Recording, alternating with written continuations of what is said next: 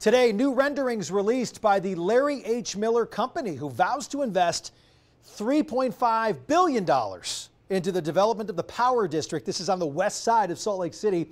This afternoon, I spoke with the company about where we stand in the project here in Utah and the hope of making Big League Utah a reality.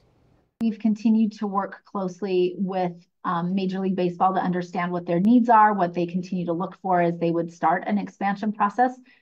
We have been working with them on a lot of initiatives lately and just talking through what is required for a market to be ready to host a professional sports franchise. And I think what we're doing now is just making sure that they understand that the Utah market is ready, that we have all of the right ingredients. And now that we really have a shovel-ready site with incredible research and planning, and we actually know where in that site we would put the ballpark. And so we just continue to communicate at this point and let them know that Utah's ready and really excited about having a team. Question I was asked today, is there any sort of a potential timeline of when we would say, yes, you can start this process from Major League Baseball? Are we near anything? Is it still years out? Where are we? Yeah, that's a great question, actually. And we continue to try to understand that as well. You know, what we've heard the commissioner say publicly is that he is interested in doing an expansion of 2 teams, possibly one in the East and one in the West.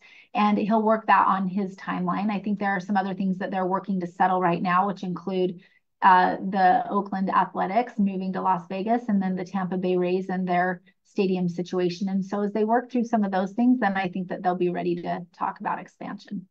Some exciting renderings put out today and videos by the Larry H. Miller Company. What do those renderings show? What should people take away from seeing those pictures and the possibilities of what could be? Yeah, I think as people look at those renderings, I hope that they feel that there's a generational opportunity here.